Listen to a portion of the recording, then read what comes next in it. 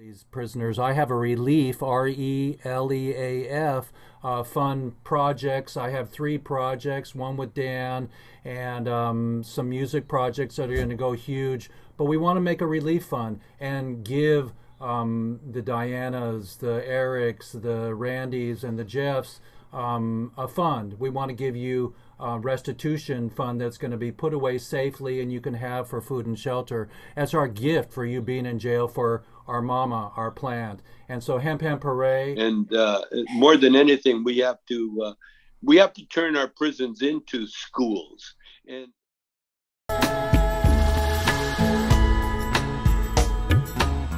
there's something happening here.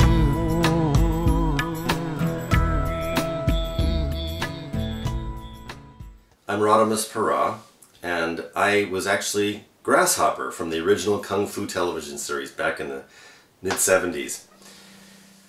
I've known Jeff for over 40 years now, and I know him to be a consummate artist, photographer, also a man who has been around the cannabis movement since the very beginning as an activist, doing what he can. And a few years ago he started working on freeing the 420 POWs.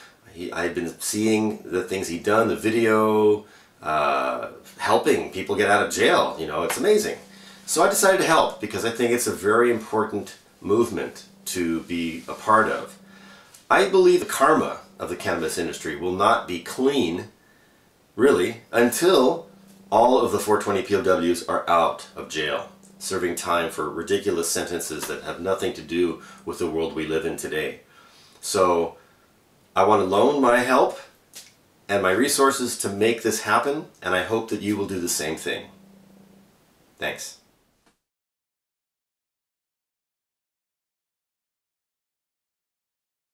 It all started back in 2015. There's something happening here. I've also re-embraced the marijuana as just another way to recognize the plant, the mama. And Randy, how long were you in jail for? Hi, Jeff. 27 years. I got a life sentence in 1987. I took my case to trial. They hadn't even found one bud, one seed, one stem in my case. So I took my case to trial and ended up getting convicted of brought in marijuana from Colombia. And so ended up with a life sentence. It took me 3 decades, and I overcame it in 2014.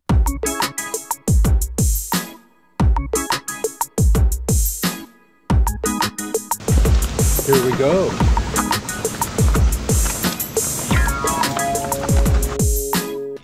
that marijuana is the medicine, and no one should be locked up for any amount of time for any dealing with that plant. Period. You don't appreciate your freedom until it's taken away from you. And tell them about the day you and I met. In prison. Jeff come down to Jefferson City Correctional Center, and boy, my arms are tired. Yeah, you flew down. And we set up, and he had a few problems getting there, so it ended up running pretty late. And we set up right there in the visiting room and did a recap of everything in my case, pretty much. And he let me know a lot of the news about even you've probably seen a picture holding the book with the hemp on the front. That was taken there as well. And I'm hoping is that it actually brings awareness to people of the harm it's doing. Not only the guys that are locked up, but their families. And I think the money they're spending to keep these guys locked up for something that the Lord put here for us to use just don't make sense. Did you ever think this day would happen, or 22 years ago that it happened, that he was put away? I believe it when he got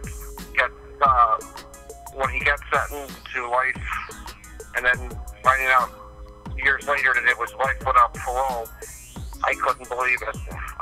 Not in America for going to jail for life without parole for pot. I what happened in the U.S. of A.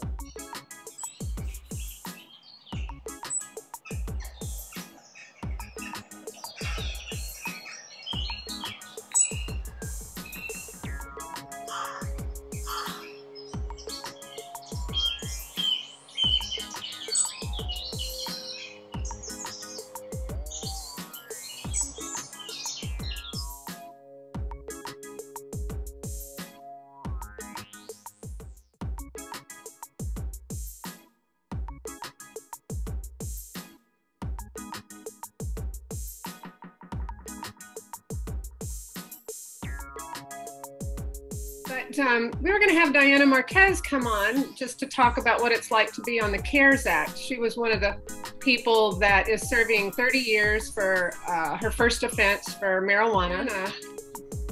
Diana's out date is not until 2031. She has another 10 years to go. We assisted with helping amend her clemency petition, and we even got a notice from Office of the Pardon Attorney saying, you don't meet the criteria. So that was very emotional and frankly heart-wrenching. But we got compassionate release filed for Diana Marquez. Law professor Colin Miller from University of South Carolina and his students did it. And yesterday they called Diana in and told her to come in and get her ankle monitor removed because she won her compassionate release. Yeah, and so she is free and anywhere. Just a few minutes. Diana, just say hi and hello to Jeff and Tommy Chong and the gang, and how it must feel to know that you finally have that ankle monitor off of you. Amen. Amen. First of all, I just want to say thank you to you all for inviting me. I can express what is the joy that I feel in my heart right now. I'm still having heaviness in my heart. I can still believe that I'm free, completely free. You should see me yesterday screaming, jumping, and my little grandsons were scared. I said, what happened, Grandma? What happened? I said, I am free, mijos, I am free. And they were so happy. It says, oh, now we're gonna be able to go to the streets. We're gonna be able to go to the park and go everywhere. So they were so excited together with me. So the first person that I called, it was my daughter, but since she was working, I called you. But I know you were so busy, and I just start calling somebody for a ride to take me to the halfway house because they give me an hour to cut the monitor and release me. And I said, oh, I'm on the way. And yeah, I was there, but an hour. But I'm still can feel the vibrator in my ankle. I can keep looking my ankle, like feeling the machine. They used to vibrate whenever they want to call me or something. And I can still feel it.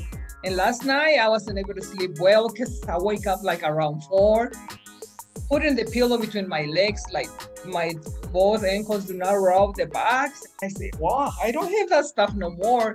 It's something unbelievable, but I'm so thankful and grateful with you all and for the Almighty Lord. Yes, thank you so much. I'm very thankful and grateful. Well, thank you, and we'll bring you back on. I think Tommy Chong only has a short period of time today to be with us, so Diana will hear more from you, and Eric McCauley, who also won a compassionate release and got the award at the Emerald Cup. But Jeff, I'll throw it back to you, and Tommy probably has some words that he'd like to share with you, Diana, and Eric, and all of you guys. So we'll be quiet and let the show proceed. Did you go to sleep, Jeff? Or how about just Feliz Año Nuevo? Man, new life, new year, new everything. I'm so excited. Thank you so much for your wishes. Thank you. So everybody, Feliz Año Nuevo to Diana and all the prisoners that are coming home. For me, when I go inside a prison and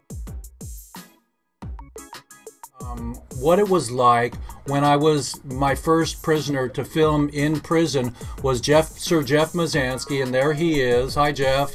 Hi, how you doing? The moment that I saw their face and I knew they were going back in was so unbelievably, I can't express my emotions. And so we have several people, Amy included, Tommy included, and Jeff included, that were in jail, okay, that have seen the no daylight for weeks and days. Chami, give a shout out to Diana and to Jeff, please, and to share your feelings about even yourself going in and out and what it's like to welcome them home.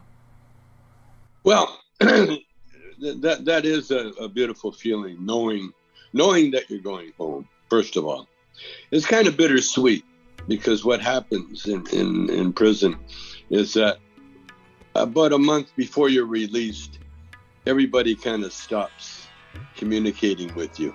You almost become like you no longer exist because they have to stay and you're leaving, and therefore you don't get the privilege of sharing their intimate thoughts or lives anymore, and it was bittersweet. I was extremely happy to be free. When you're being released, it takes a lot to keep you there, because you're off the books, you're off their chart. Once you get off their chart, it's like, get out of here. We don't want to see you anymore. And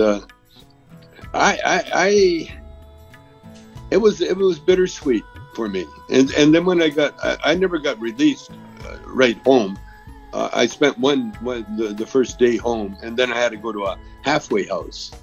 But even the halfway house, it felt good. It felt good. It's only a month, and after you've done a bit of time in prison, a month, at one time used to seem like a long time, but when you're in jail, a month can be like a minute.